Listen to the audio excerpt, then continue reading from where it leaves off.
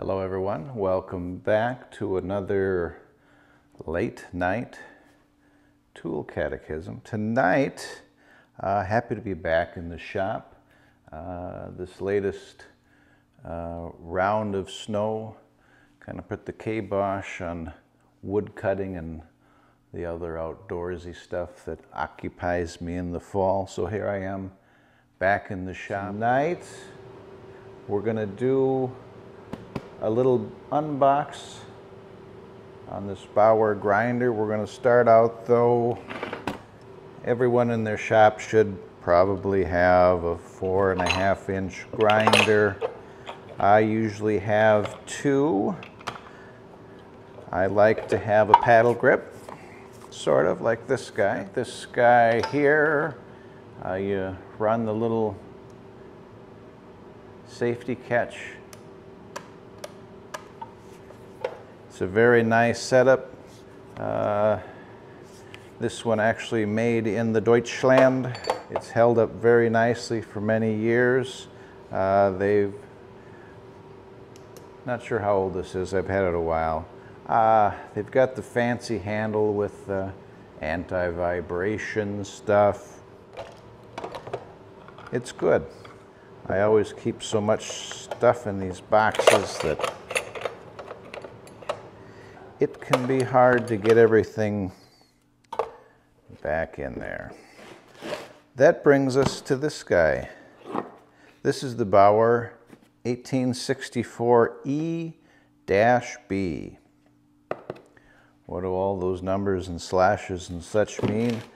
I don't know. This is a, I guess you'd call it a pistol grip, or I always call them a pistol grip. That probably isn't right. I don't know. I had for many years a Ryobi of this configuration, and I was thinking I would buy another Ryobi. And I went to the Home Depot and I saw that they're about $55.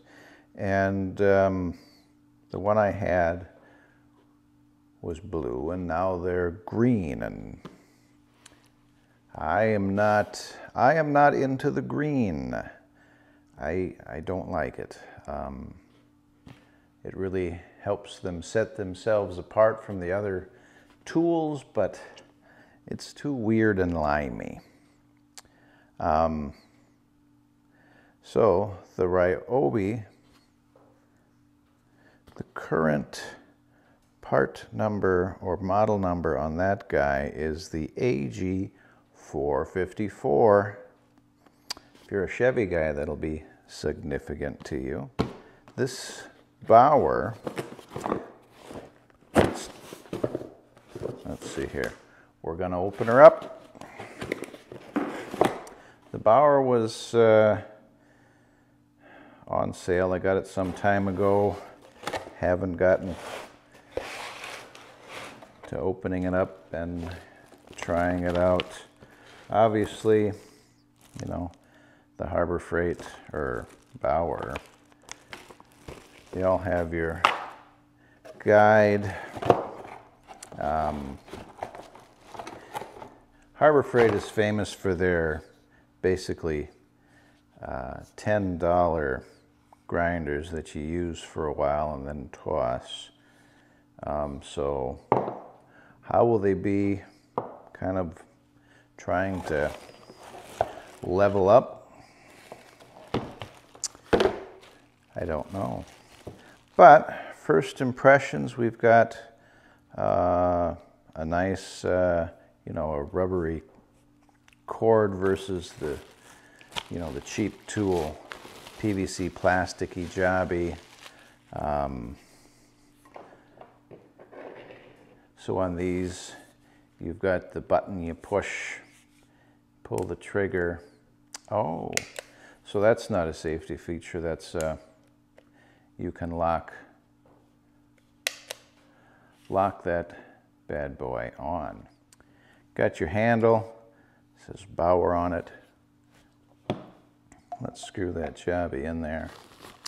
Now, one thing interesting, I'm accustomed to when you buy a grinder, they'll throw that kind of half-assed grinding stone in there for you. No such luck here. One nice thing that I like about the Ryobi that the Bauer does not have, the handle has a slot in it specifically for your stone wrench.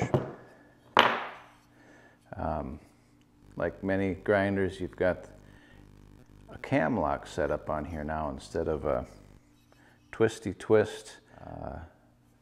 The Ryobi I converted it back just to a screw sort of a deal. Theirs had a very large handle and it got in the way. I often use that one for cutting. So there's a little slot here on the rear to push it down, and then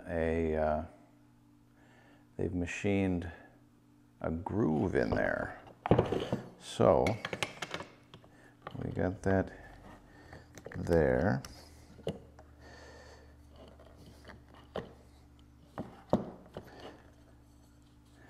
And you do need to open that up all the way. We'll see what it's like when I cam lock it down. Very nice.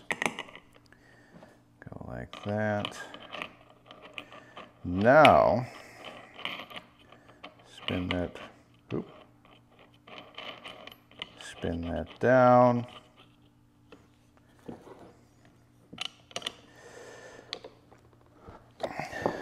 Lock that down.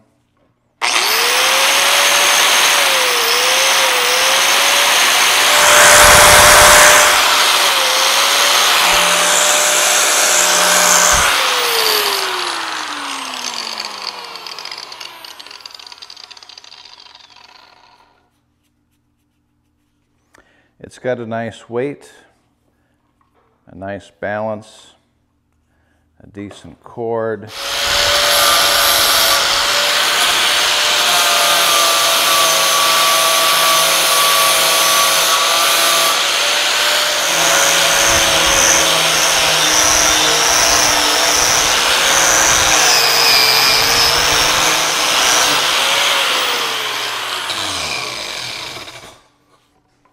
Well, that's about all we're going to do with unboxing and such. I've got a couple of projects coming up.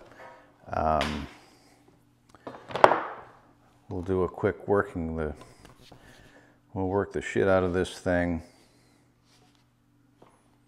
See how she holds up. Thank you for watching. Remember to like and follow. Have a wonderful day.